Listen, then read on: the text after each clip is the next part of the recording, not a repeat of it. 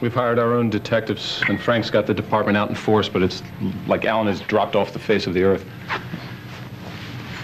And how are you holding up? I just can't believe that I didn't see this coming sooner. I keep asking myself, if I were Alan, where would I be? And then I remember, he's not Alan. He's not the Alan that I know. So in the absence of the real Alan Spaulding, you stepped in? Excuse me? I saw the press conference. And? And good luck in finding Alan. No, obviously you have something to say about me stepping in. As a matter of fact, I do. As your uncle, I am concerned about this turnaround of yours, okay? You had your life very much on track. I'm still on track. I'm just taking a different train. I can understand your concern for Alan, but the company? What was I supposed to do? Well, look for him. Yes, of course. But in finding your father, don't lose yourself. Oh, come on.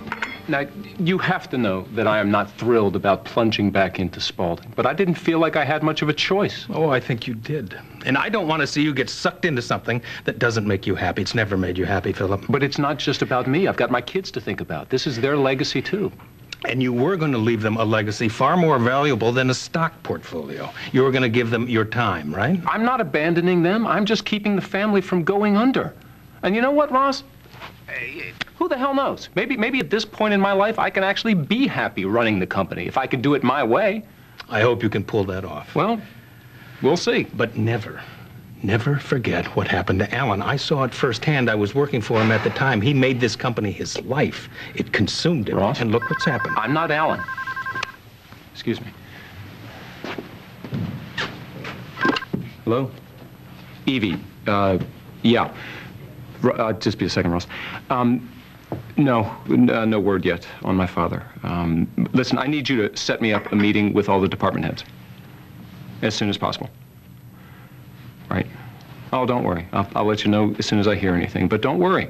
In the meantime, the company's not going to suffer. Okay. All right, let me know when you get that meeting scheduled. Thanks. Sorry. Where were we? You were saying you were an Alan. I'm not. Mm-hmm. I'm sure that Alan didn't think he was Brandon once upon a time. Ouch. Okay. The truth? Please. There has always been a part of me that wanted to take my shot at running this company. And to do it my way. To show Alan and to show Alex that it doesn't have to be their way. It can be done differently. It can be done better.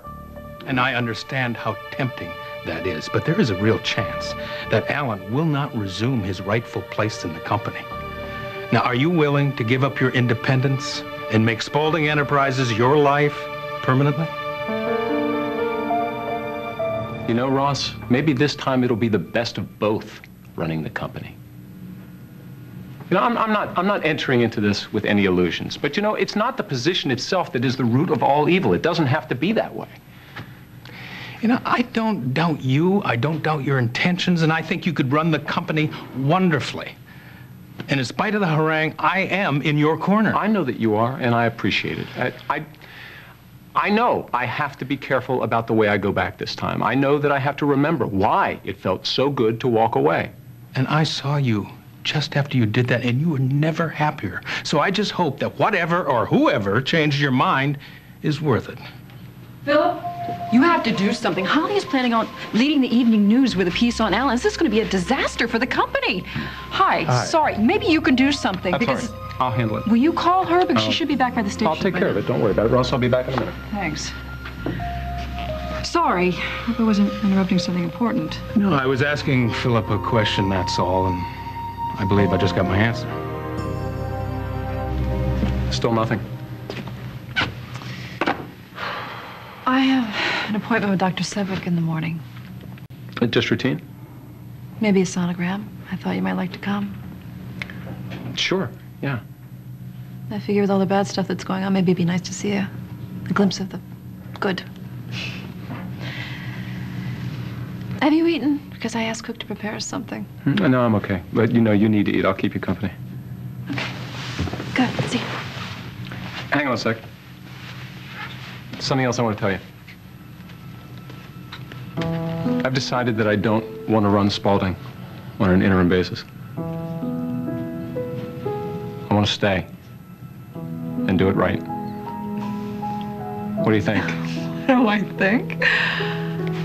I think it's great. I was just telling Ross that I think we can have it on. I do. I believe we can. More than anything, I just want to be with you. Okay? I don't care where we are, if we're on a private island or in the middle of all this. I'm with you all the way. Okay?